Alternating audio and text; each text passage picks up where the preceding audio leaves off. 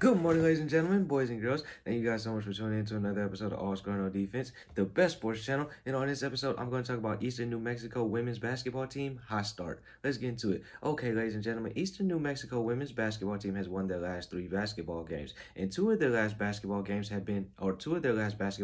have been blowouts. So this team is playing with a ton of confidence. And also, get this, in their previous 2 victories, this team has scored more than 15 points in the paint in both of those games. And also, in their previous win, they had 3 players score over 10 points. So this Eastern New Mexico team is fast, they're skilled, and they know what to do with the basketball, especially once they get inside of the paint, because this team's finishing ability is remarkable. Also, this team does a good job of sharing the basketball along with cutting and diving to the rim, because they're doing great when they get to the rim at finishing plays off. They don't leave too many plays on the rim, and that's something that you want to have. And this team is a collective unit. This team has a lot of experience, and this team, they don't really do too many things that hurts them in the long run. And this team is playing with a ton of confidence, and right now, this team is playing dangerous, and this team is this is a really good team, and they're exceptionally well coached also. And this team right now, they're playing with a ton of confidence, and let's hope that they keep this up. But that's all for this episode. Thank you guys so much for watching. If you're new to the channel, be sure to subscribe. I do new episodes like this Monday through Friday, and I'm out.